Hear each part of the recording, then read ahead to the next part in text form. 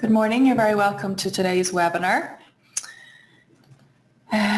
Okay, we've just completed a sound check with a few people who logged on early, so let's get started. Do let me know if you're having any sound issues though. Throughout the webinar, please type in any questions you may have into the question tab on your control panel, and we will have a Q&A session after our panel discussion today. Today's session is being recorded and we will email everyone a copy of the recording if you need to pop off for any reason. After today's webinar, we will run a 1-minute survey at the end, so if you could fill that out just to give us some feedback on how you found today. We have designed today's webinar to give you an understanding of how PAYE modernisation will affect your business and what impact it will have on running of your payroll. PAYE modernisation will involve the most significant reform of the PAYE system since its introduction in 1960. Employers will need to calculate and report their employees' pay and deductions as they are being paid. This will make it easier for revenue, employers and employees to ensure that the right tax is deducted and paid at the right time. We have 3 speakers presenting today's webinar. First up, we have our main speaker, Paul Byrne, who is the Managing Director at Thesaurus and BrightPay. After qualifying as a chartered accountant, Paul went on to set up and manage his own accounting practice. Paul co-founded Thesaurus Software in 1991 with the goal of providing payroll software to Irish businesses. Thesaurus Software now provides quality software products and excellent customer service to over 100,000 businesses across the UK and Ireland. So welcome, Paul. Next up, I'm delighted to welcome Sandra Clark, who is a partner at BCC Accountants and a council member of the Irish Tax Institute. Sandra is on the front line when it comes to helping her clients through the new PAYE modernisation changes. Sandra will be joining us for our panel discussion. So welcome, Sandra. We are delighted to welcome our next guest speaker, Sinead Sweeney, who is the PAYE Modernisation Change Manager for the Revenue Commissioners. Sinead is very much on the front line when it comes to PAYE modernisation and will also deliver a presentation today from Revenue's perspective. So welcome, Sinead.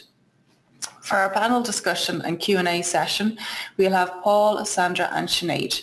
We will also be joined by Audrey Mooney, who is a support manager at Thesaurus Software and holds various qualifications in payroll management. We will also be joined by Victoria Clark, another one of our support managers, who will take us through what PAYE modernisation looks like in the UK. So welcome, Audrey and Vicky. So I'll now pass you over to Paul Byrne to begin today's webinar. So thank you, Paul. Take it away there. Okay, thank you, Karen. Okay, this is the agenda that's on screen there at the moment. So we've a bit to get through. So I'll crack right into it now with an introduction. First of all, we're going to do how will PAYE modernisation affect your payroll processes. That's part 1 of this webinar, and part 2 is the actual revenue presentation. And then we'll have questions and answers. Okay, so what is PAYE modernisation? As Karen said, it's real-time reporting, and it's probably the biggest overhaul of the PAYE system since PAYE was introduced back in 1960. So just to mention for any of you who were on our previous PAYE modernisation webinars, there will be some duplicate content to what you heard on the last webinar, but I have tried to keep the duplicate material to a minimum. So for those who previously tuned in, this is both a refresher and an update. So currently, lots of employees are being given the wrong tax credits and cut-off points, and this is because revenue only gets payroll data once a year in the form of the P35. Receiving the data in real time would ensure that revenue can allocate the correct credits, thereby avoiding any over or underpayments of tax. Revenue will know where the taxpayer is working and how much they are earning.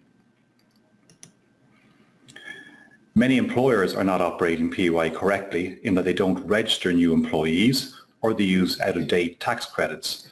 This is also addressed by PAYE modernisation.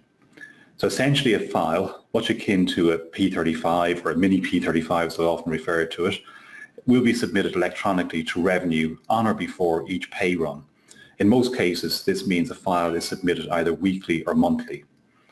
Also, the retrieval of tax credits will be automated, which should ensure that the correct credits are being applied by employers. At the end of a tax year, the individual taxpayer will be able to view and print their official certificate of earnings and deductions directly from their portal. This means that P60s will no longer be required. The files being submitted each pay run will have details of employees commencing and employees leaving, and this will mean that P45s and P46s are no longer required to be completed by the employer. And as revenue will be receiving file submissions each pay period, the annual P35 will no longer be required.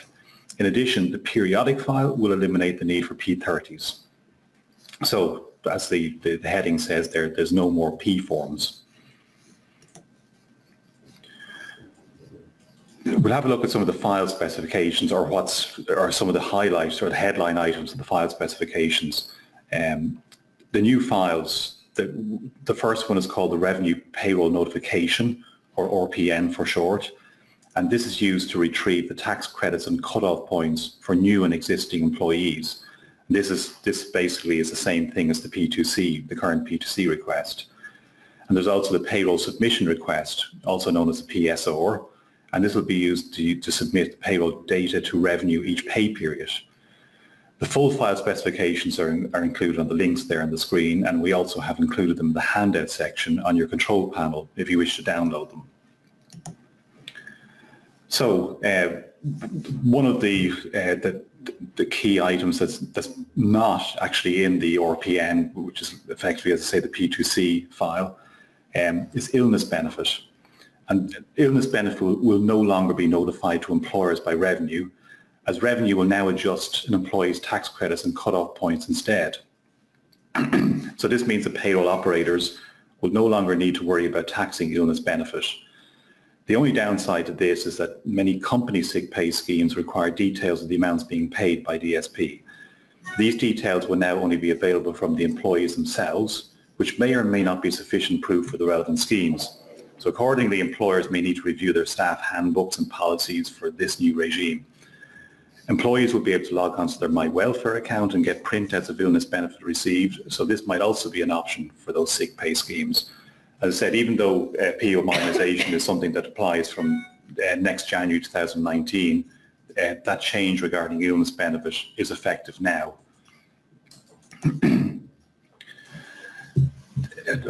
On the periodic monthly or weekly or monthly return, one of the items that's going to be included is employment ID. And this is possibly not relevant to 99% of employees. The 1% that it is relevant to are those employees who have multiple employments with the same employer, and those employees who cease with an employer and are then re-employed by the same employer in the same tax year. So the purpose of the employment ID is to distinguish these employments from each other, so as to ensure that the employee's tax credits and cut-offs are allocated correctly. In other words, they're not duplicated across the various employments.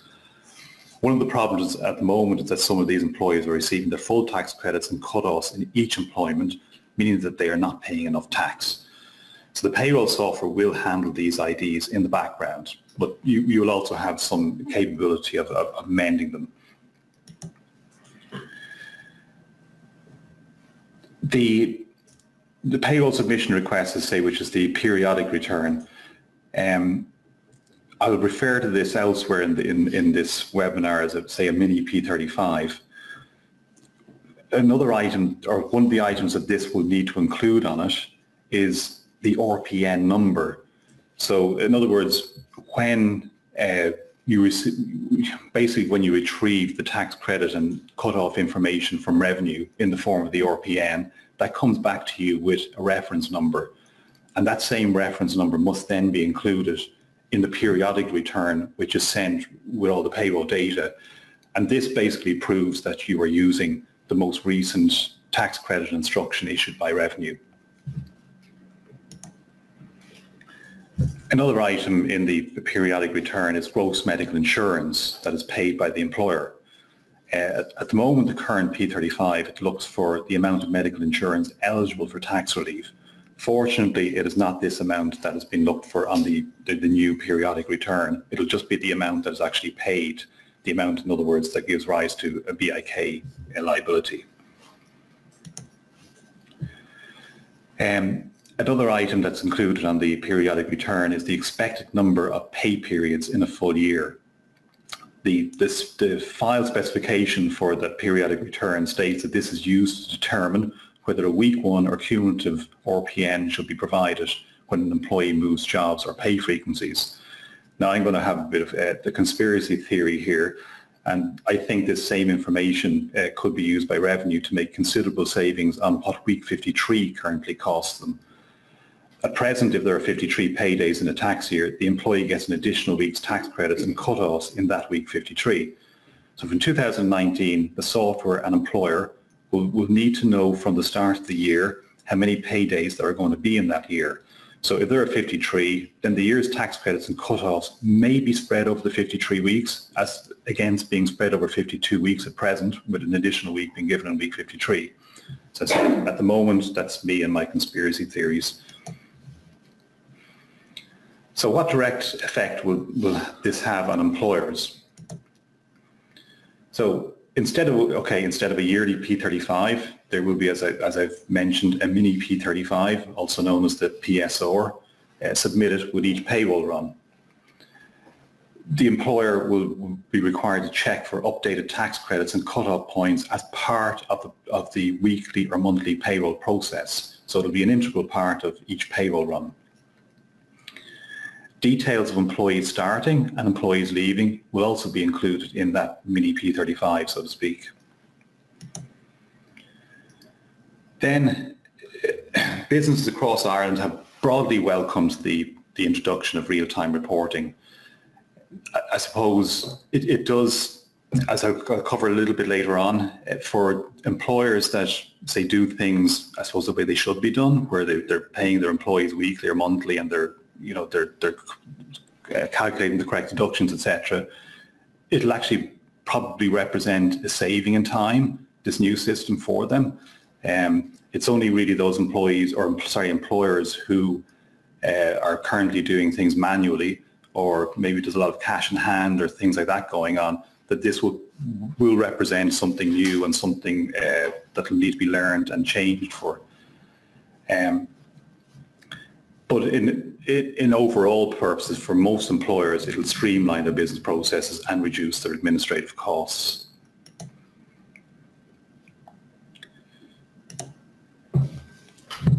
Employees, things change there as well. Employees will be able, under the new system, to log into revenue with their My Account and view what has been submitted in relation to them by the employer. So effectively, they'll be able to see like a revenues version of a pay slip. It won't actually be a pay slip, it'll be more like a pay and deduction statement. Employees will be able to allocate their credits and cut-offs between multiple employments, again using their My Account facility in revenue. Revenue can be informed of changes in employment as well. And at the year end, employees will be able to view and print their official certificate of earnings and deductions. And if, for example, they're going for mortgages or loans or whatever, this will be the type of documentation that the banks will now look for.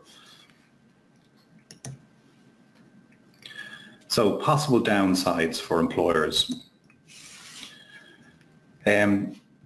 Smaller businesses have expressed concern about the administrative burden of the new regime, particularly those in areas with poor internet access. Now, I actually disagree with that, because I think most of them will find that the new system will actually be easier. And again, I'll cover that in another slide. There will be less manual sort of work. Even though software does look after an awful lot of things, there's still a lot of manual process within the software itself. And those particular manual processes will be no more with the new system. Yeah, poor internet access is obviously an issue in some areas. Employers who are not using software will need to invest in a payroll solution that will cater for the needs of PAYE Modernisation. Okay, that is a downside, but fortunately, most payroll software available for small businesses is quite cost effective. I personally feel the time-saving benefits of payroll software should outweigh any financial investment. So where did the time-saving benefits come from? Well, they come as a result of APIs in the payroll software. An API stands for Application Programming Interface, and this enables different software applications to communicate with each other. In our case, it allows our payroll software to directly interact with revenue systems. So instead of the very manual routines of downloading or uploading, selecting file locations, logging in screens, etc., there would hopefully be just one submit button to replace all of this. For example, look at how tax credits, in other words P2Cs, are retrieved at present. You log into your ROS account, you go to the Revenue Record tab, you then select P2C details, you then search the relevant tax year, then you export, which involves choosing where to save to. Then in your payroll software, you go to the relevant P2C import section. You need to select the correct file from the correct location and then import. By my count, there are nearly 10 steps involved in that process. With the API, it should just be one click to achieve all of this. Similarly, with the periodic payroll submission, or what I sometimes refer to as the mini P35, the actual transfer of this data to revenue will also be a one-click process.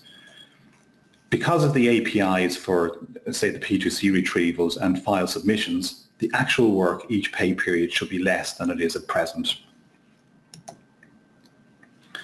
So just looking at a typical pay period and the sequence of payroll events which should happen, firstly you enter the details of new employees into the payroll, then you enter their hours and pay and deductions, then you retrieve the latest tax credit information, and say this will be a one-click process because of the API.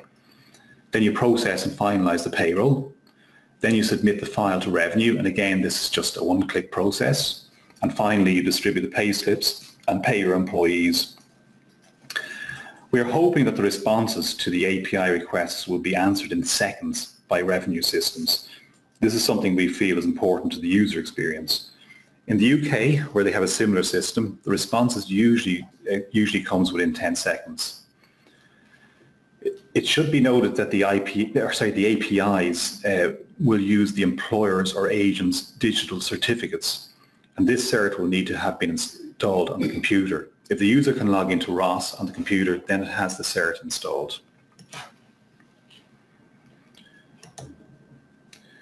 The file specifications for the P2C request, which we now call the RPN, and the payroll submission request, which is basically the mini P35, were both published on the 30th of June 2017.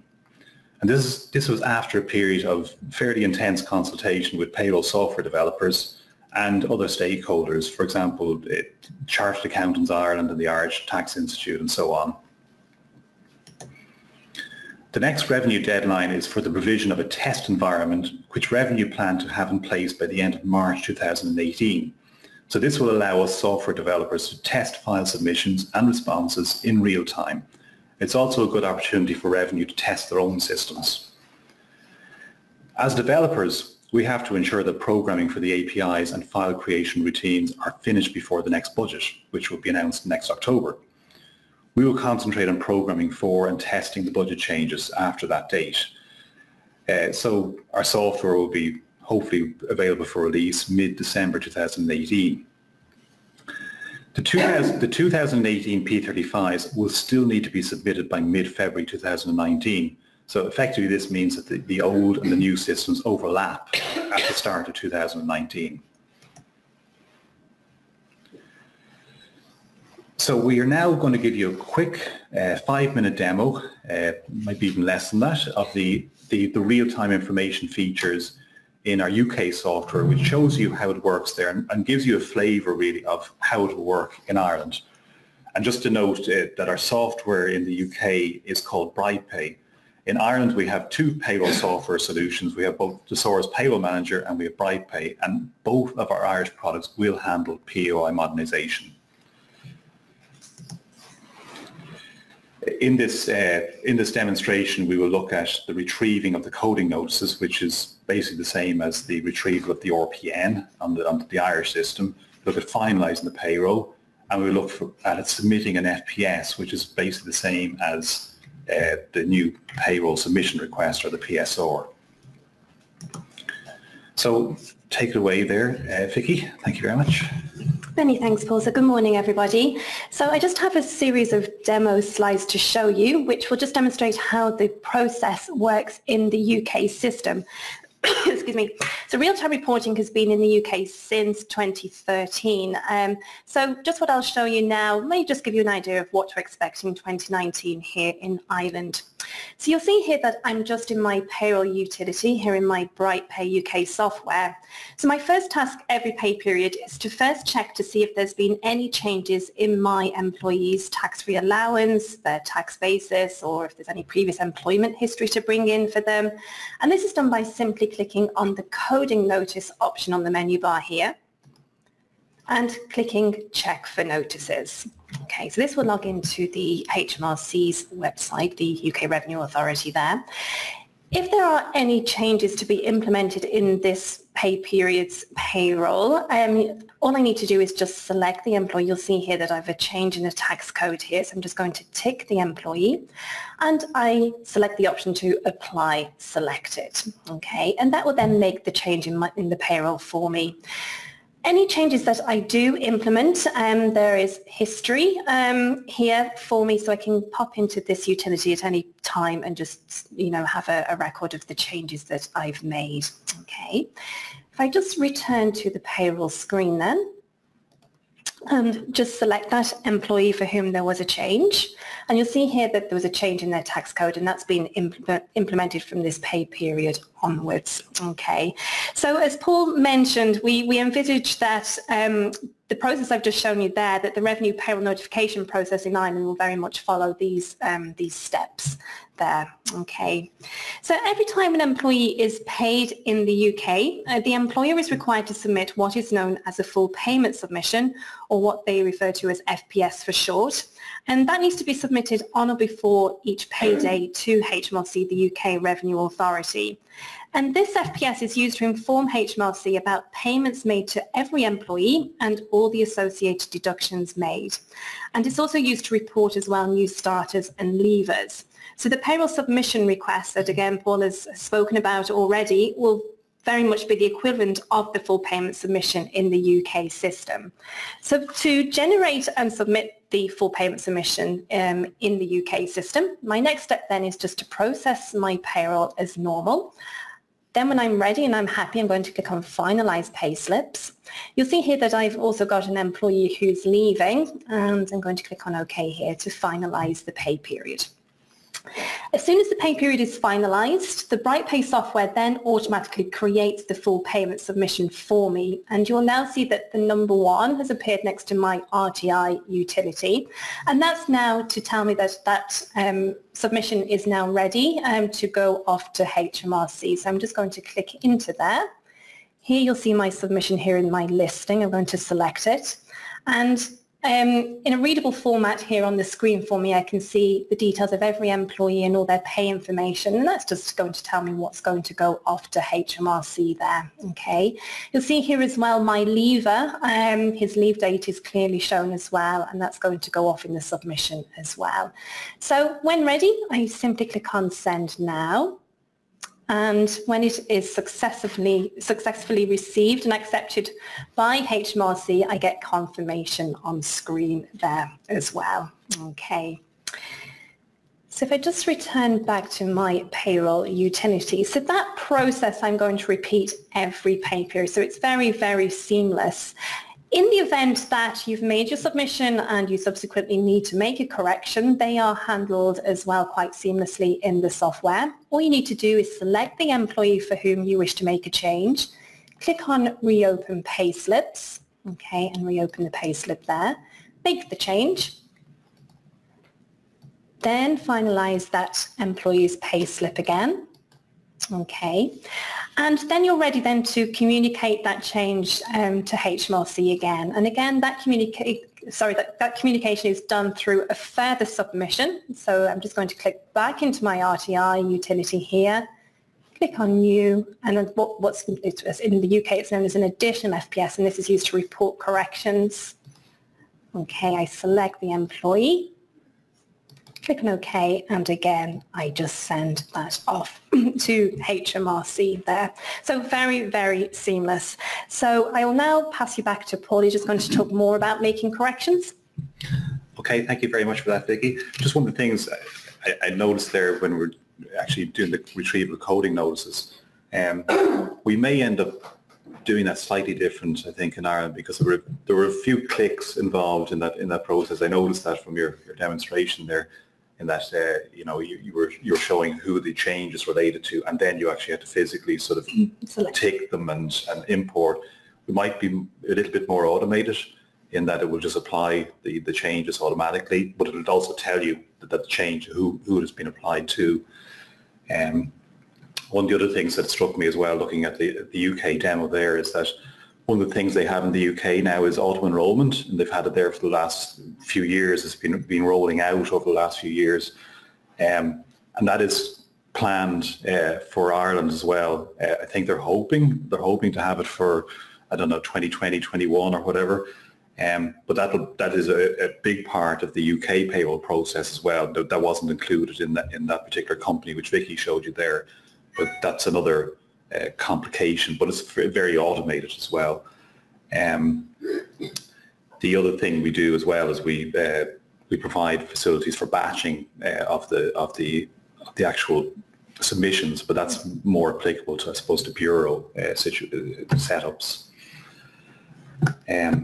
Sorry, I'm just looking to see where my mouse has gone. Oh, there it is.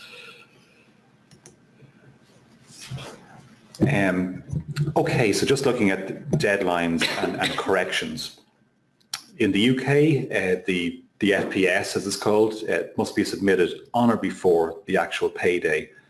And in Ireland, the recent Finance Act confirmed that it will be the same. So in my view, it'll probably be easier to just submit after finalising each payroll. In much the same way as in the UK demo we just showed you. At least you will know the payroll is done and dusted when you close out of it. I myself, I run a couple of UK payrolls, and I've gotten into the habit of sending the FPS straight after I finalise the payroll, each pay period, and that's even before, say, the employees are paid. If a submission is incorrect, a correction submission can be made by the software. If the correction means that more tax is payable for a previous tax month, revenue may also apply interest. Also, a correction after the month's close-off or sign-off date, say after the 23rd of the following month, this will be seen as a change to a statutory declaration. If there's a constant pattern of corrections or there's a pattern of late submissions, revenue may come on the radar, and so they may take corrective actions such as site visits or audits or whatever. Just to see how corrections are actually dealt with, they're dealt with on the basis of what revenue called follow the money.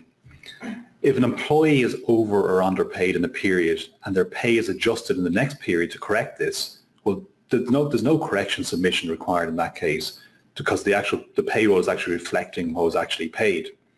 However, if an employee is paid an amount different to what it says in the payroll, then a correction submission will subsequently be required. So, you know, if it's the case that you're paying people cash in hand or whatever, and then you find out later that, well, you know, you need to adjust their gross because their tax credits were different at that time or whatever, that will require a correction submission.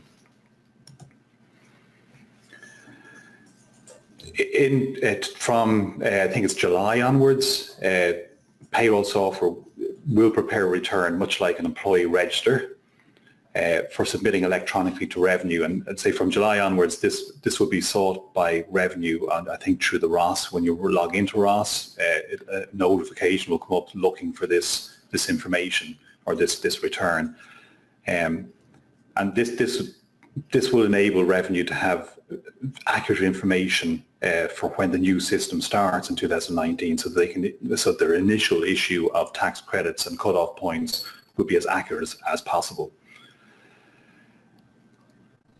I'm going to look at disputed liabilities. because we've had some experience of this in the UK. And one of the main shortcomings in the UK system is the difficulty in reconciling taxes owed, where HMRC's figures are different to what the payroll says is outstanding.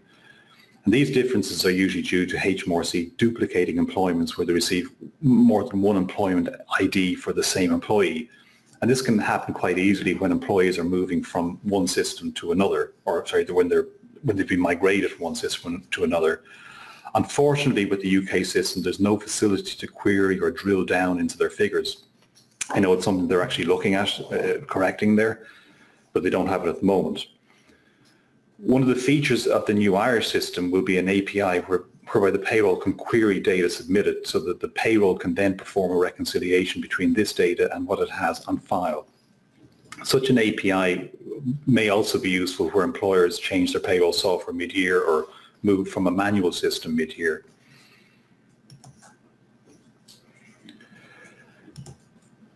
Yeah, I just want to look at, say, for any employers out there that are currently doing their payroll manually, and I think manually might be the wrong word for it. I'd say what some of them do is they might download, say, trial payroll software at the beginning of a year. They see how much the deduction is in that trial period, and they'll just continue taking that deduction for the remainder of the year. Revenue currently estimated there's about 60,000 employers who call themselves manual. And I think where they glean that information from, or why they categorize them as manual, is that they do a ROS offline application P35 at the end of the year, and they submit that through ROS, rather than as, say, a pre-prepared file which would be created by payroll software. Under the new system, those employers will still be able to calculate the payroll manually. However, in each pay period, be it weekly or monthly, they will need to log into ROS and enter all of the required details for all of their employees. And that'll be a bit like manually completing a P35 each pay period. And this facility in ROS will only be available for employers with 5 or less employees. Also, before processing the payroll in any week, they will need to religiously log into ROS to get details of tax credits and cut-off points. And this again will be a very manual process and prone to error. So for these employers, for their sanity alone, never mind the huge time savings, it should become apparent that they should either be using the services of a payroll bureau or that they should be using payroll software. And obviously our hope is that they'll opt for the payroll software option. So, and just probably a quick summary of why employers need to get things right. Firstly, under this new system, employees logging into their My Account will expect to see their most recent payments and for these details to be correct. So they will be checking in themselves from time to time. Late periodic submissions will potentially give rise to interest and or penalties. Plus the employer may, well, probably will, come under the revenues risk analysis profiles. A constant pattern of correction submissions will potentially give rise to interest and or penalties, plus the employer will come within revenues risk analysis profiles. Because the reference number of the latest RPN, which is the submission that you get for the new tax credits or the latest tax credits and cut-offs, because that is included on the periodic submission, revenue will automatically know when RPN checking and processing is not happening. So there's a lot of checks externally going on there to see whether the employer is doing things the way they should be doing. So as I say, it's one of the reasons to do it right from next January anyway. Okay, so I'll just pass you back to Vicky here. Many thanks, Paul. So we're just ready now to shortly pass over to Sinead. Just while we have your undivided attention, just while we get Sinead's slides ready, we just have a cheeky 1-minute sales pitch, if you don't mind there. So in today's webinar, we showed you BrightPay, our UK payroll software, which was just used to give you an insight into how PAYE Modernisation, or real-time reporting as it's known there, works in the UK. As Paul mentioned earlier, both the Thesaurus Payroll Manager and BrightPay Ireland will also be able to seamlessly handle PAYE modernisation in 2019 and onwards. So having done it already in the UK, we do have the experience and expertise. On screen now you can just see that we have information about BrightPay Ireland. So the employer version of BrightPay here in Ireland handles an unlimited number of employees and is priced at €149 plus VAT, that's per tax year. And there will be no additional charges for implementing PAYE modernisation next year. BrightPay has many useful features to help with the administration of your payroll processing. For example, you can roll back individual employees, you can create your own custom reports, and payroll journal exports are also available to the likes of Xero, Sage and QuickBooks. Plus, we have an optional online backup add-on called BrightPay Connect, which includes an employee self-service for employees to be able to access payslips and request leave. And also it consists of an employer portal where you can view all your employees' leave, payslips and payroll reports. BrightPay as well also allows you to migrate from the likes of Sage, CallSoft and the Big Red Book. So you can hit the ground running in 2018 knowing that you are using the right software well in time for the introduction of PAYE modernisation. So if you do wish to receive any more information about BrightPay, do give our team a call there, and also as well if you're thinking of migrating to us, our support team are here to help with any problems switching over. So we're just going to show you briefly how BrightPay Connect works just while we get Sinead set up here. Welcome to BrightPay Connect, our latest cloud add-on that works alongside BrightPay Payroll. With BrightPay Connect, you can automatically store payroll information in the cloud and enable online access anywhere, anytime for you, your accountant and your employees. You'll be up and running in seconds. Secure online backup. Automatically synchronize and backup data to the cloud, protecting against ransomware and cyber attacks. Employer dashboard. Get online access to your payroll information.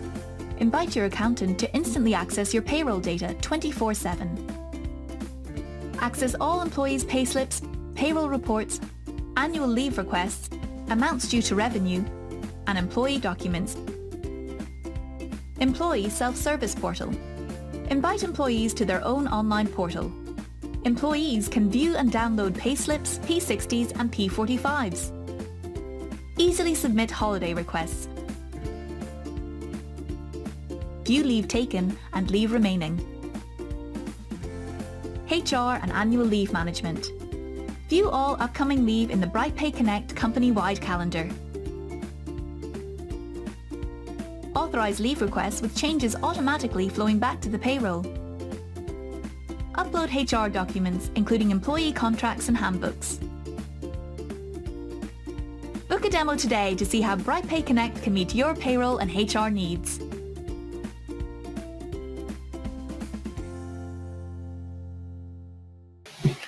Good morning everybody. As Paul said, my name is Sinead Sweeney and I'm the Change Manager for the PAYE Modernisation project on behalf of the Revenue Commissioners. So I suppose what I'd like to do today is continue on in terms of what Paul has already presented to you, but to bring you this, more or less a lot of the information but from the revenue perspective and how it's going to affect you in terms of your day-to-day operations. I suppose for, we're just getting the slides ready there. I suppose just to give you an overview in terms of why we're actually doing this and a lot of the reasons why we've decided to modernise the existing PAYE system. As Paul already mentioned, the system that we currently have has been with us since the 1960s and really very little has changed in terms of how we actually operate the system, how we administer and collect the tax. But all around us, everything else has changed dramatically. And I suppose particularly the nature of how people are currently employed, be they, you know, no longer working in one job for life where their tax credits and rate bands just change with budgetary changes each year. You now have people who are employed across several employments, working for multiple employers at the same time, but also working several contracts possibly for one overall employer. And all of that information needs to be accounted for correctly in terms of how their credits and rate bands are allocated to ensure that they are maximising their entitlements right across all of their employments. Payroll has changed significantly since the 1960s, from a period where a lot of the information would have been worked out manually. We now have sophisticated payroll systems that manage a lot of the computations and calculations for employers. And all of this has been aided and assisted by the ever-changing technological advancements that we have, which now allow us to have a real-time reporting system and where it can be operated using our technological systems. It also allows us to give employees and employers the ability to view their information in a real-time way, and people now expect to be able to do that, as we're all living in an e-enabled environment and most of us carry out our day-to-day business and personal transactions in an e-environment. So I suppose to assist with that, we have now made that available for individuals to be able to actually view their tax deductions. We would see three main beneficiaries in terms of the actual new system. So the employer, who really we would see as being benefiting by reducing their administrative burden. And we know currently that employers have to manage a significant amount of admin that really is of no benefit to them, and it's forms that are required on behalf of the employees, but that revenue require them to complete. So we're abolishing all of those forms, so the P30s, the P45s, P46s, P60 and the end of year return will be gone from the 1st of the 1st, 2019. And this should help employers to minimise their costs to comply, and it will also allow for seamless integration into their payroll systems. The ultimate benefit is that the right tax will be paid on the current due dates, and we're not changing the dates for when tax is due to be paid. And ultimately this should result in time savings for the employer. For the employee then, they will have access to simplified online services. So they'll now be able to view their information literally as it happens. So when the employer has returned the information to revenue, the employee will be able to log on and actually see what has been paid over and deducted on their behalf. And this is a level of transparency that heretofore the employee didn't have, and they would regularly ring the PAYE 1890 helpline with a query in relation to their payslip, and they're surprised that the individual on the end of the phone doesn't have that information in front of them to be able to effectively answer their query. But now Revenue will have that information, and they will be able to deal with employees' queries in a more effective way. For ourselves then in Revenue, there's going to be a statutory in-year employer return, so that will be a monthly return. It will make compliance easier from our perspective, as we will be immediately able to see where somebody hasn't filed their return or where they haven't actually paid over the liability for that period. We will have accurate, up-to-date income details for all employees, and over time this should reduce customer contacts as people become more familiar with using the online systems and being able to manage their own tax affairs more effectively. It will also allow us to carry out more timely targeted interventions, and certainly from our analysis to date, when companies are in difficulty, it seems to be that the payroll is an area that suffers, where they either discontinue paying the staff altogether or they move the staff off the payroll and pay them in cash. And now we will be able to have sight of these types of changes in payroll history, and we will be able to intervene much earlier to ensure that the employees' rights are protected at all times.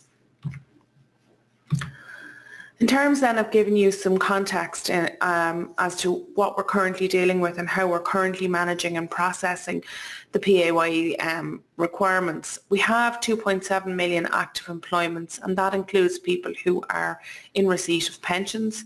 We have about 206,000 employees registered with us that currently show they have more than one live employment, and certainly there are multiple employments with the same employers registered on our systems as well. We have 208,000 registered employers, and as Paul already mentioned, 110,000 of those employers have less than 5 employees, and 98% of those have filed their information using ROS. there's a significant amount of form processing and forms generated in order to fulfill employer PAYE reporting obligations, and for 2016, which is the most up-to-date information I have at the moment, there were over 5.4 million forms generated in order to fulfill those requirements. I suppose just to remind people of their current employments, their current obligations, should I say. Every time an employer pays an employee, they must apply the latest P2C. They must calculate the tax to be deducted and provide that employee with a payslip that clearly shows those pay and deductions that have been made on their behalf. In terms of the revenue reporting obligations, the employer is required to file a P45 or a P46 every time an employee starts or leaves employment with them.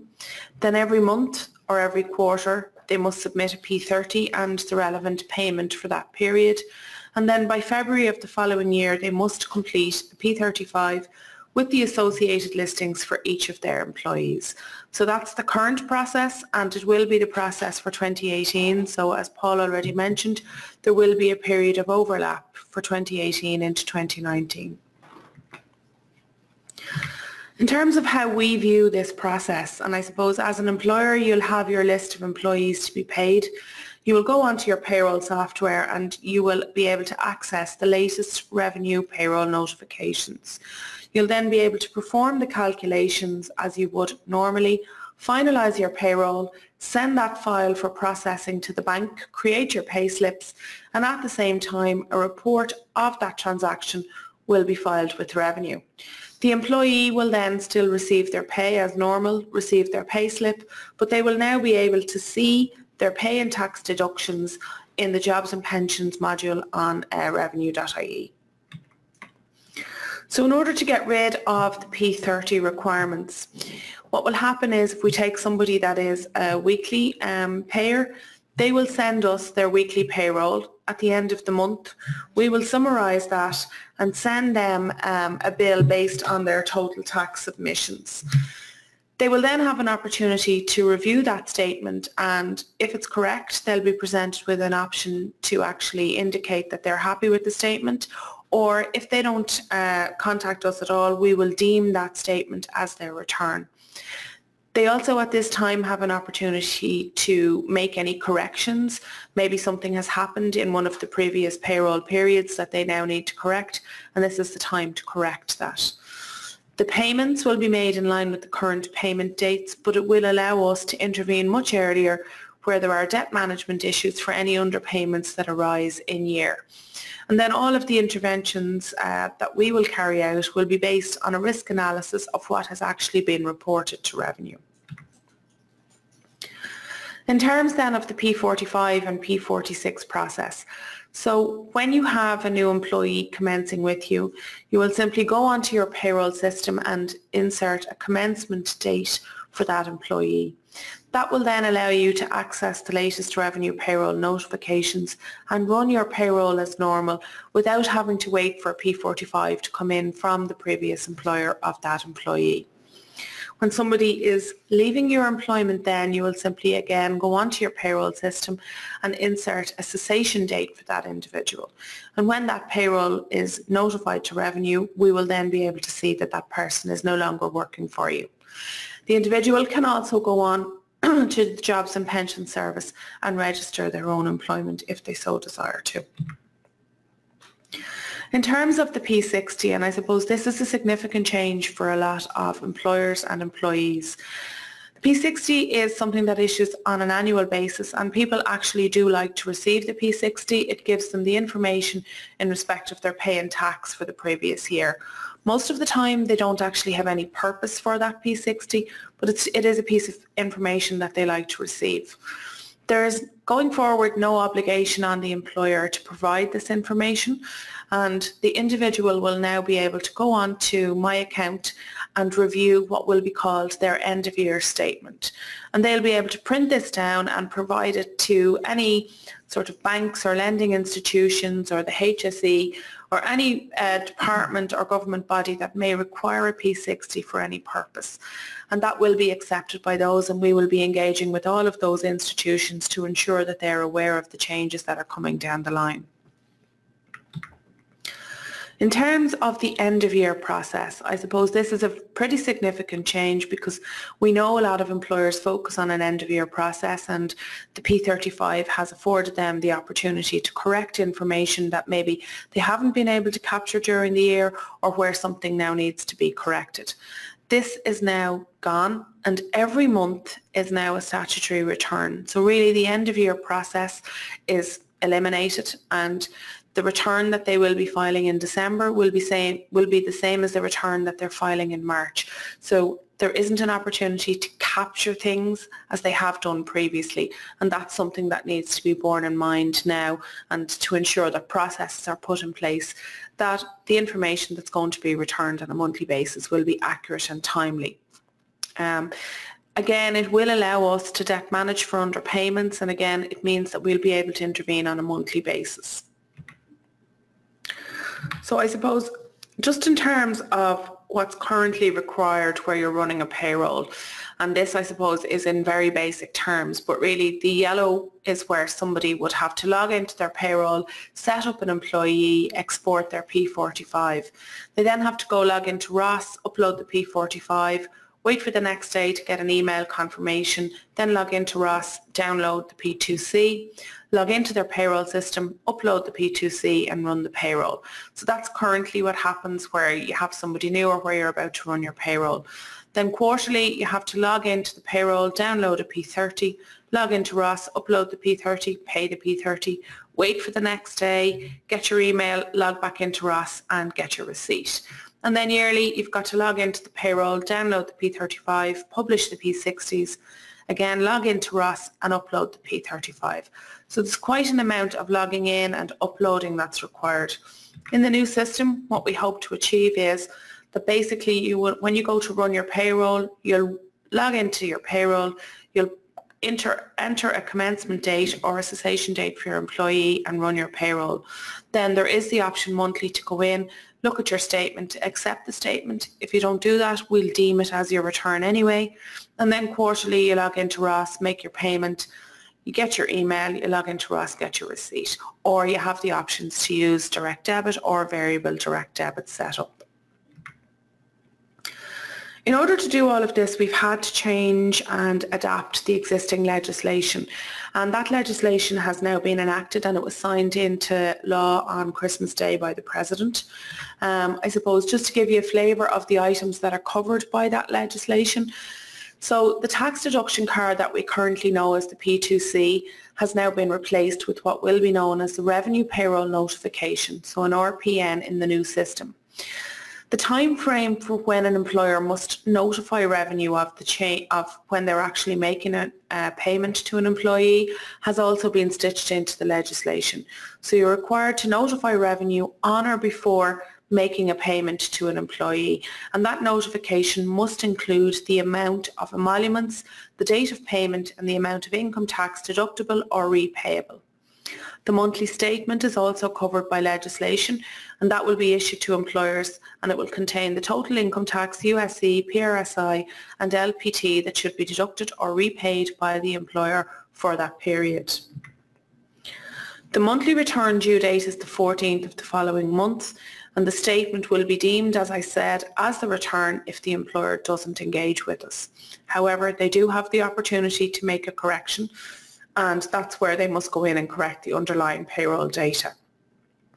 The tax must be paid by the 14th of the following month or the 23rd where the person is paying and filing online, and the Collector General does have the power to vary that payment date to take account of quarterly and annual filers. There are standard rules, and we will be applying those for those who cannot file by electronic means. So we currently have about over 1,000 people who have an exemption from electronic filing, and they will continue to be able to avail of that exemption. We've also built in provisions to be able to deal with specific situations where employers may not be able to comply with the legislation because of a persistent technology or internet or electricity failure. So for instance, the likes of our recent events with Storm Ophelia, where people were without power for several days, and those days happened to be when they were due to file their returns. There wouldn't be any penalties for the non-compliance at that period of time. A direct debit facility will continue to be available, and we've also built in the option to avail of a variable direct debit, and again that has come to us from our workshops with the various employers and representative bodies that we've engaged in over the last year. So there will be an option to pay just what is due on the statement on a monthly basis. We've also changed the provision for revenue to be actually able to raise an assessment where there is maybe a dispute in relation to the amount of PAYE that's due to be paid over. And we can now raise an assessment for an income tax month or for several consecutive months. So previously, if you were under revenue audit, the revenue auditors would raise an estimate probably for a yearly period or possibly 2 to 3 years period, but now we can actually raise it for a monthly period. There's also revised provisions for emergency tax, and it's vitally important that the employer always requests an RPN for any staff, and really the only time that somebody should be on emergency is where they don't have a PPSN or where they haven't yet registered for PAYE.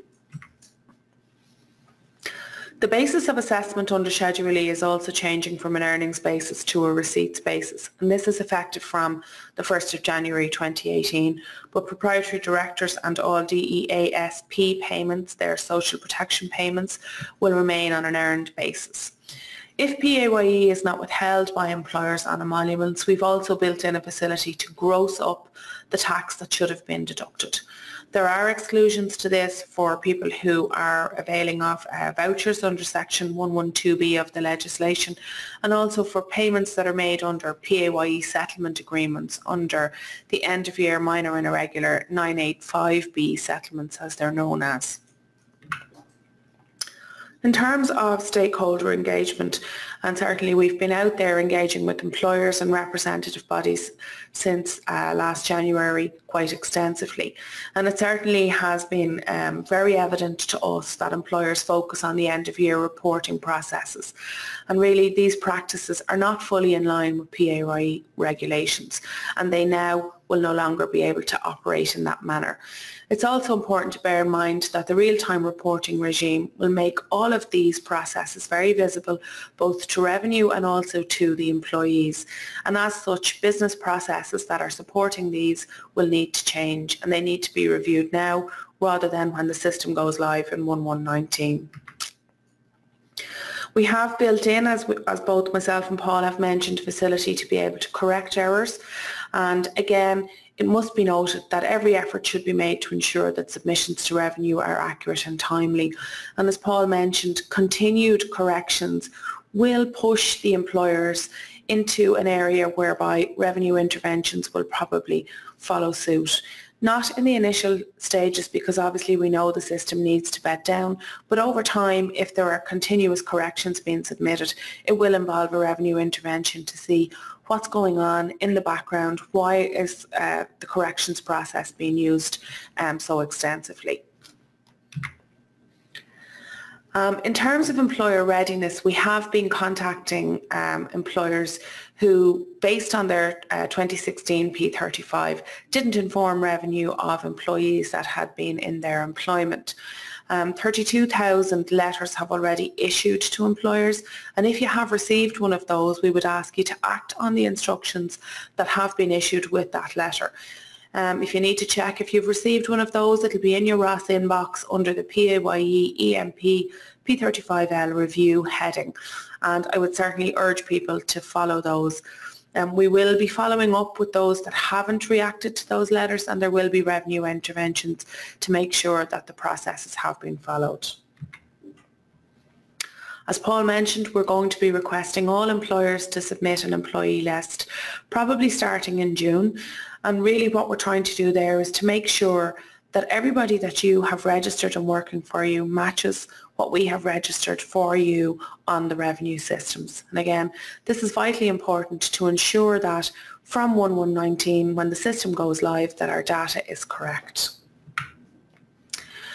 We understand that the timelines for this implementation are tight, and but we have been out there for the last year trying to get the message out there. We understand that it's not just a software challenge, and that employers and revenue need to look at their current business processes and need to make sure that they'll be able to comply with the requirements from 1/1/19. Readiness is challenging, and we're doing our best to assist employers in terms of preparing for the changeover and to ensure that all of their data is fully aligned with the revenue systems before the system goes live. We do have a monthly external stakeholder steering meeting, and a lot of the large representative bodies, employers, tax agents and practitioners attend that meeting, and certainly we're using that meeting as a measure of how people are actually preparing and getting ready for the changeover from 1/1/19. Just in terms of our own stakeholder engagement, I suppose the screenshot there is just to give you an idea of the types of engagement that we have fulfilled for 2017, and certainly we hope to continue that into 2018. We had quite a significant rollout with iPass during November and December, where we attended 27 sessions with them in terms of making sure that people who are iPass members are fully aware of what's coming down the line. You can see there from the snapshot that I've included there, we have quite a lot of events already scheduled in January, and certainly even since I've put these slides together, several more events have actually been signed up for. So I suppose just in terms of getting ready for PAYE modernisation and the things that we would like you to do now, we want you to check that you're currently using the correct PPSN number for the employees that you have listed, making sure that they're all currently registered with revenue, and making sure that you are operating from an up-to-date tax credit certificate for all of your employees. Making sure that you complete the P45 and P46 process for any employees who are commencing or have ceased working for you, and also having a look at your benefits and notional pay processes, because now that things are changing to a monthly basis, you need to have a look at your BIK policies, particularly the car policies, and we would suggest that they should be reviewed now on a quarterly basis, and making sure that you're aware of your end of year duties as an employer. I suppose they're the main steps that we would like you to look at initially. We will continue to provide updates on our own revenue.ie, and if you want to go on there and have a look, it's on under employing people, and there's a tab there with PAYE modernisation, and there's certainly a significant amount of information available there to employers and employees. We'll continue to have our monthly meetings, and we have a dedicated email address if anybody wants to send us any direct questions or any feedback that you may have in terms of how the system and the project is progressing. So thank you very much for your attention, and I'll pass you back over now to Vicky. Thanks for that, Sinead, very informative. So we're just going to get set up for the question and answer session there. So we're just going to turn the webcam on. While we do that, we're just going to take a quick 30-second break. If you do have any questions you'd like to ask the panel in that time, just type in your questions there over in your control panel, and we'll get through as many as we can. So we're just going to just pop everything on pause there. Thank you. Okay, I think we're back on air here. Vicky, do you want to just maybe look at some of the questions that have come in? Yeah, okay. So I'll just start at the very beginning. So if the payroll has to be amended, for example, a mistake has been made with overtime, etc., can an amended submission be made? Would you be better to submit only when you are reasonably sure that there will be no further changes? Well, if the overtime, if you become aware of the overtime, say in the following pay period, and you're paying it then, that doesn't involve a correction submission. I'm not exactly sure what do you think that question actually means? I think really it's saying if it comes to light quite quickly that they haven't paid overtime and they're going to now pay it. So okay. Then that would be a corrected submission. The change in the payment. I think so. Yes, yeah, sorry. Line data, they would be able to change, yeah. That would be a correction. If the payroll submission request has already gone in respect to the payment without the overtime, and then it's subsequently paid in that same week, yes, a correction would need to be made. Okay. Okay, thank you. Would a one-click system mean that there is less of a check and balances system or audit trail? So would there be a means of checking the submissions before submitting them? From past experience, an educated payroll operator can spot when a P2C is incorrect before choosing to upload to software. Yeah, I suppose it's trying to get the balance.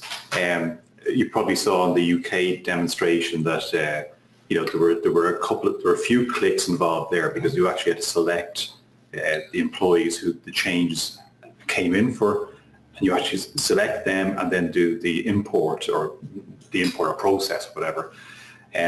It's a balance whether we cut back on the number of clicks involved there. We'd probably have it optional maybe, and that's a good point. You try to maybe make it as user-friendly as possible, but you do want to have more control over it as well. So yeah, it's something we will look at in terms of designing the Irish software. Thanks, Paul. The UK uses specific tax codes for changes, but here we receive individual changes to credits. Will this be detailed on a report as it is now? Yes. Okay, thank you. So revenue apply interest to the employer, but it doesn't affect the employee, when essentially a correction could be due to lack of information from the employee themselves. Do you have any comments on that? Well, I suppose the information not coming in from the employees is in relation to their tax credits or whatever. I mean, this emergency will be applied if you don't have any information for that employee, if you haven't sought an RPN. Yeah, I suppose the obligation rests with the employer to ensure that what they're returning is correct, and I suppose that's something maybe that they need to look at if there's a delay in getting information from staff members. It's an internal business process change maybe that needs to be looked at, or that something is tightened up in terms of how information is fed into the payroll department. I'm not really sure what else really we can do, because the employer is required to return the correct information. At the moment, maybe sometimes you could have that they maybe didn't give the most recent P45 or something, but that would be eliminated in the new system. Yeah. So really, I think between revenue and the checks the payroll software do, all of that should be eliminated really. Yeah. Okay, thank you. Do you have to request a revenue payroll notification before you can include a new starter on your payroll? It's it's the way the revenue payroll notification new system works. Firstly, you do what's called a lookup RPN, which is for existing employees that revenue know that are on your payroll, and then there's a new RPN request which relates to new employees that have been taken on that revenue don't know you have, or they may know you have because the employee has been on the jobs and pensions portal or whatever. But sorry, I've forgotten what the question is.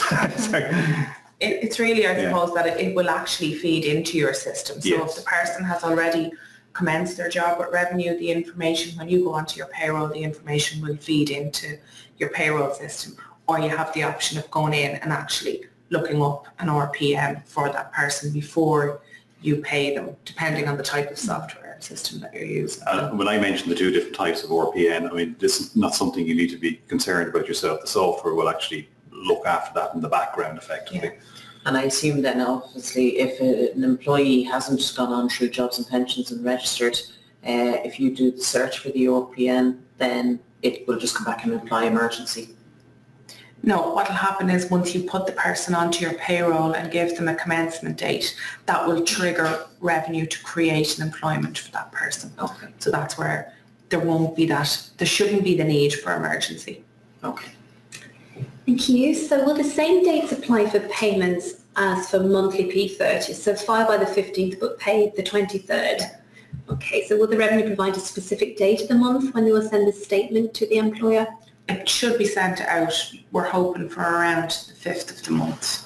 But at the moment that actual date hasn't been typed in. But in and around that period. It should issue at the beginning of the month, and then they will have a period of time. As I've said, the return is due to be the 14th with payment by the 23rd, so there's no change there. When you say sent out, you don't mean physically? No, it'll be through Ross. Into their email box. When I do my VAT return and if I am due a refund, I would offset the PAYE and PRSI against this. Will this still be possible under the new system? Yeah, offsets will still be possible, and it's an area that we're currently looking at in terms of how that process will work. But yeah, offsets will be available. Okay, thank you. Any comments on, we just have a statement in here that the company does its wages once a year at the moment. They're going to have to change that process. Unless the employees actually do physically get paid only Unless they only get paid once a year, they're going to have to change that process. Yes, I suppose some directors' payrolls might be like that as well. Yeah. Okay, so a good few questions just coming in on one record here. Just bear with me there. So what will happen where an employee record is set up and the employee does not start or starts on a different pay date? This is where there can be a high volume of temporary staff coming in and going. Where somebody comes in and you've set them up and then they don't start, the option that we're looking at is that you would put in the same date as their cessation date. So start and cessation date will have the same date, and that will tell us then that the person didn't actually commence.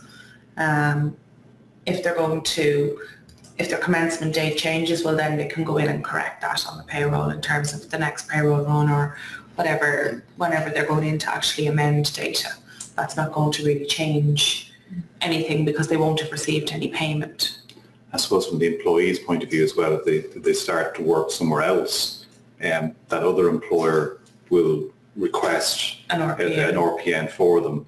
Now, I suppose if revenue know or thinks that they're working with another employer, it might be a zero. It might well be a zero, and in that case then the individual would need to contact revenue directly because the employer is operating as per what we've issued to them because maybe of something that has been notified to them. So the individual will need to correspond with us. They'll also be able to do that through their My account. They will. Yeah.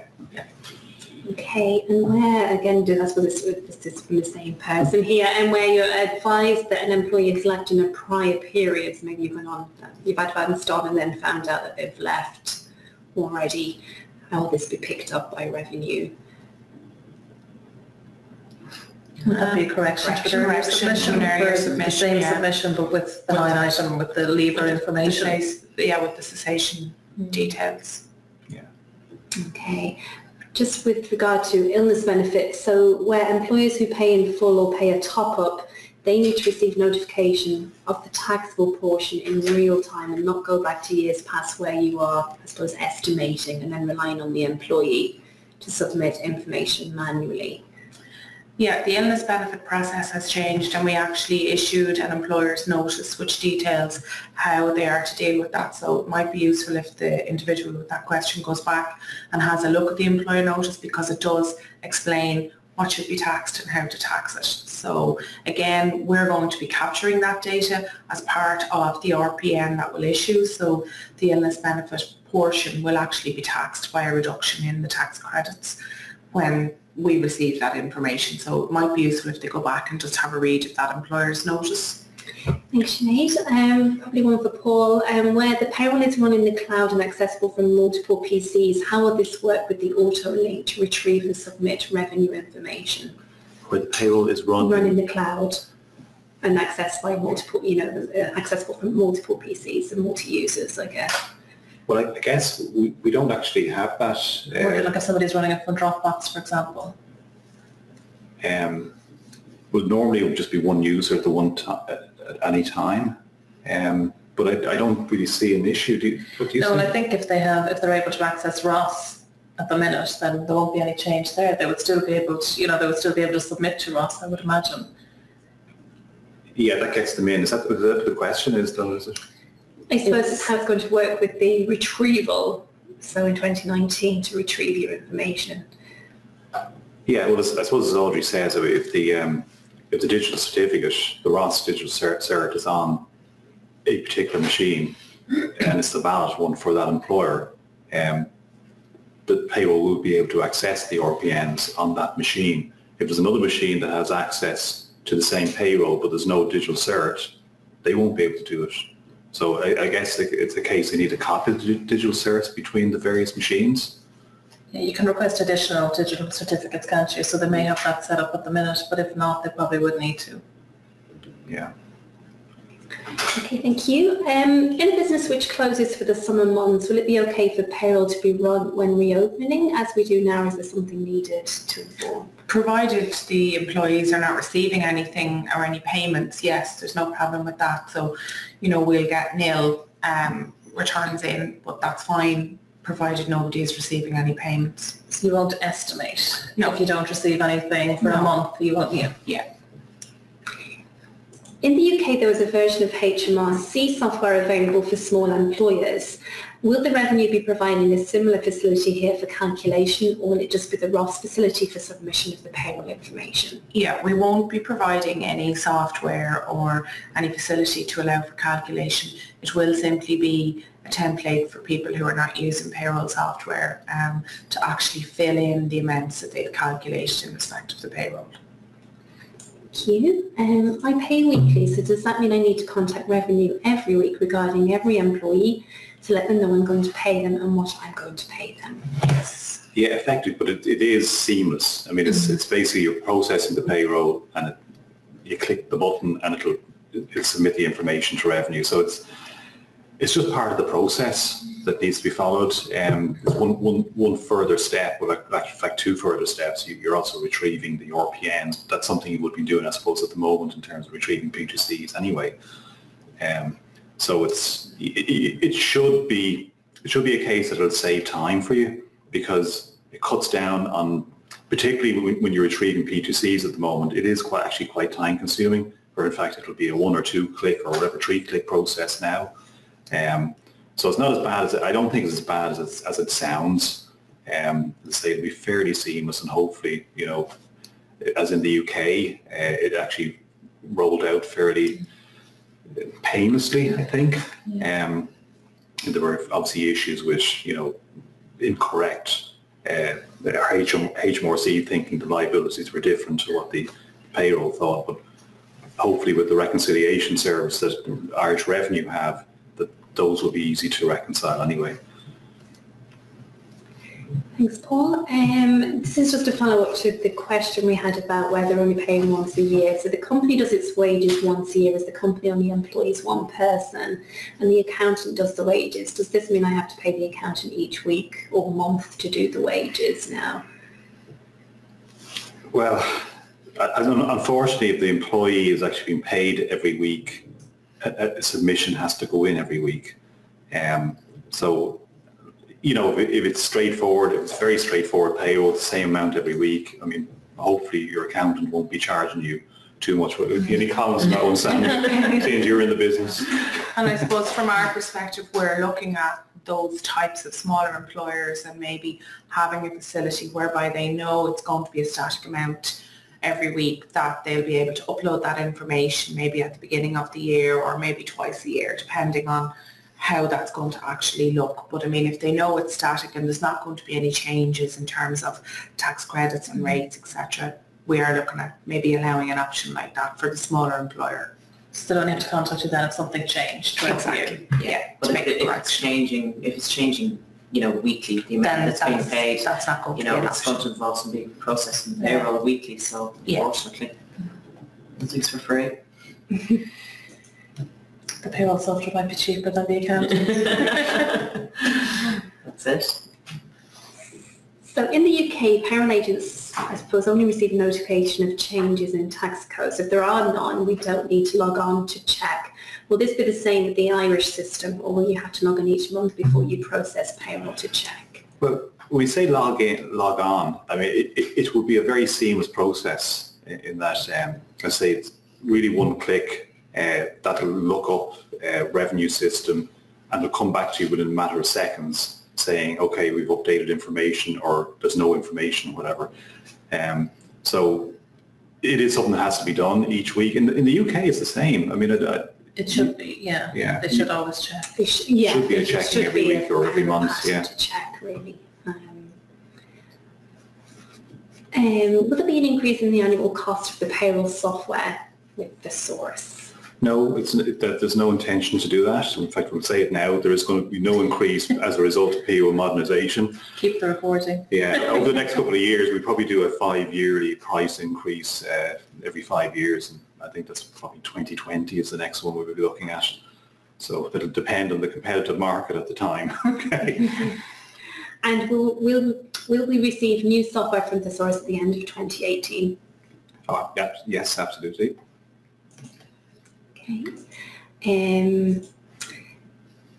If, as the only person in a small company who prepares the payroll, I complete the payroll for the month in advance, as I will be on leave at month end when the staff are paid, but between the date I prepare the payroll and month end there is a change in a staff member's tax credits, will that require a change to the submission, or will it be corrected when applied in the next payroll run? Realistically, if the person has been paid on the basis of what's on the payroll system, that's what they have physically been paid. Yeah. So, you know, it wouldn't catch up until the next pay period when the details are changed. And it wouldn't be looked upon as a correction submission. A correction submission wouldn't be required in that case because the submission that originally went in is reflecting what was actually paid. Yeah. So it's a correction within the payroll itself, but it doesn't require a separate correction submission to revenue. And revenue would probably see that that submission was sent in early before the RPN was issued anyway. Yeah. I don't know if you just want to just go over kind of the payment schedule as well. So because someone's just asking here, so rather than four payments to revenue per year, there will now be 12.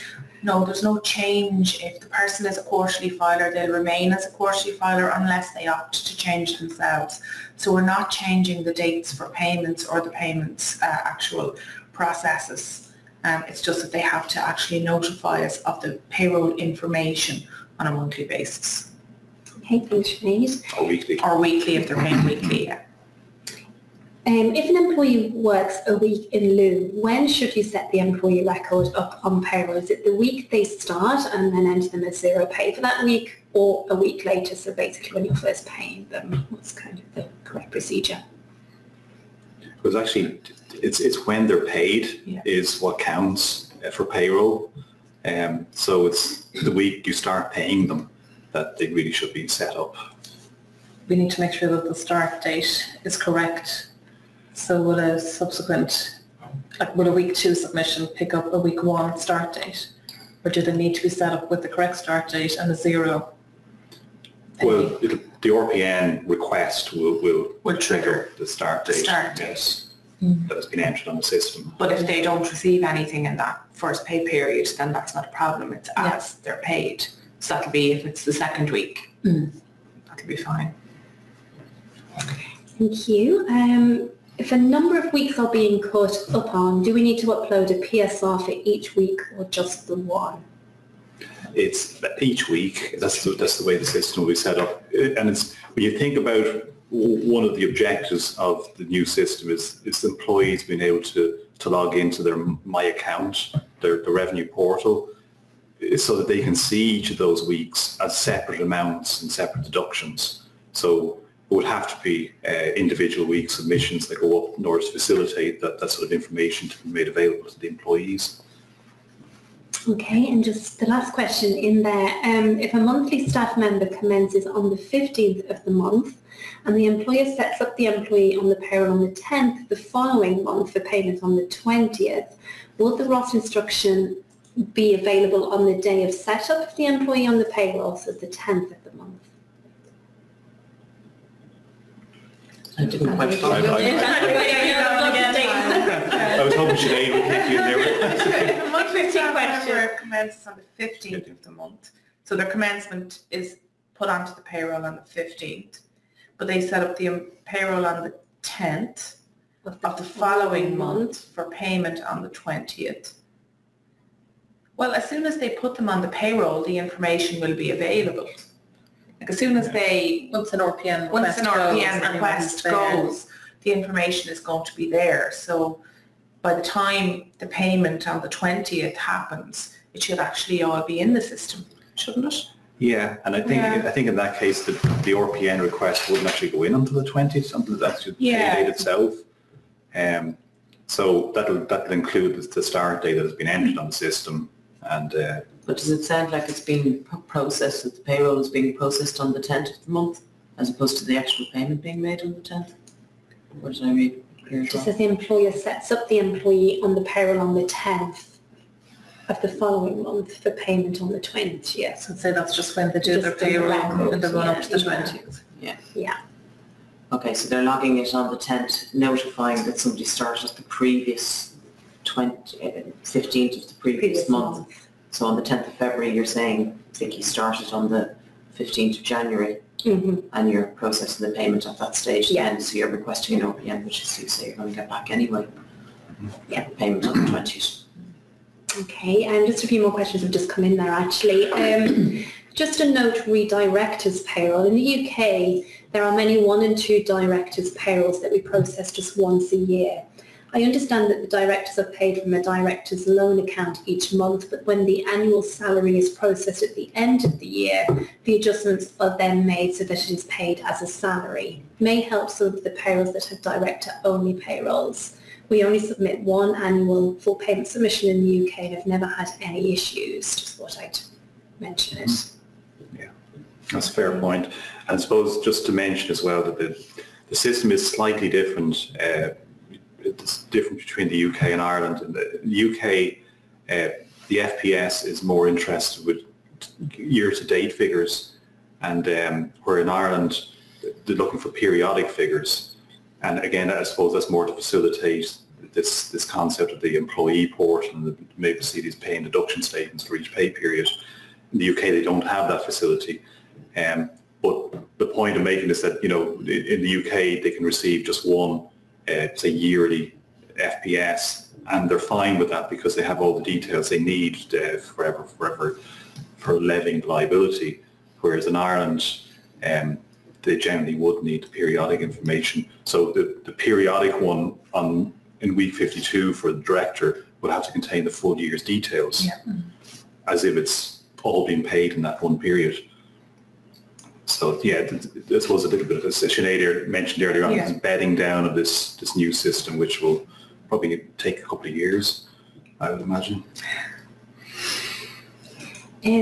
Just a query just from a school there. So the school admin team work throughout the summer and continue to be paid weekly via the bank.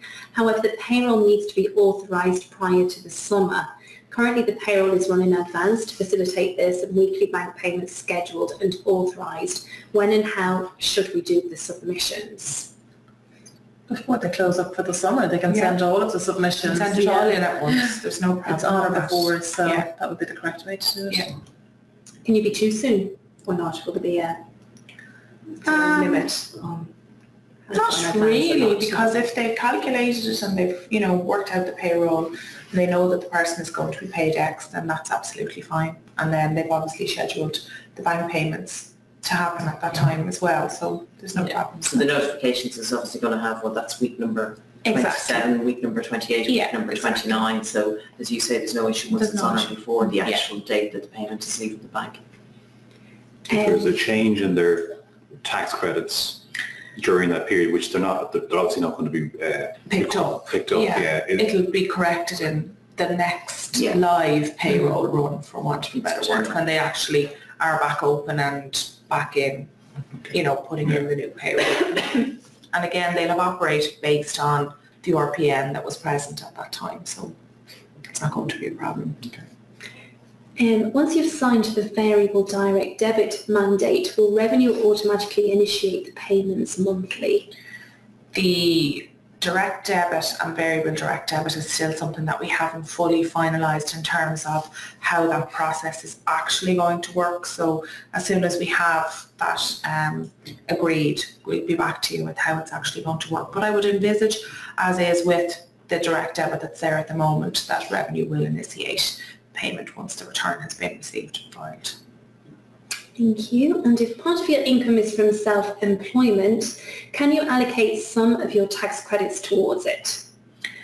At the moment, that facility is not available, although where people do their end of year return, we do allow some of it to be paid using their tax credits for the next year. But it's something that we have looked at and something that we're considering, but I'm not sure if it'll be part of the initial rollout for PAYE modernisation. Okay, I think we probably just answered this, but no harm in just kind of clarifying. I work part-time 1 day a week for a company and do the payroll on that day, which may be several days before the pay date. Will that matter? No, they can upload it at that time once they have completed. Okay, and if I take holidays, the payroll would not be done until after I come back. Will the company be penalised for that? If the people are paid while you're gone on holidays, yes. But if they're not until you come back, well then there's no issues. Thank you. One for Paul or Audrey. Will net to gross Thesaurus calculations still be available for 2019? Oh yeah, no, because we work the net to gross calculation of the P2C figures that you have. So yeah, it will be available. And I would always recommend that it's probably not the best idea to do net to gross because it can end up being quite costly, particularly if you've agreed with employees to pay them a certain amount net. Once there's adverse changes to their tax credits, it could be very costly for you. Okay, so that's all the questions in there. We just have one final one, just somebody just inquiring about the handouts that we mentioned earlier. I think after the webinar we'll be sending everything on, copy of the webinar, etc. We just need to just get that ready for you, but yeah, they'll be on their way to you as well. So that's all the questions in. Thank you very much. Yeah, thank you very much for joining us. And thank you, Sinead.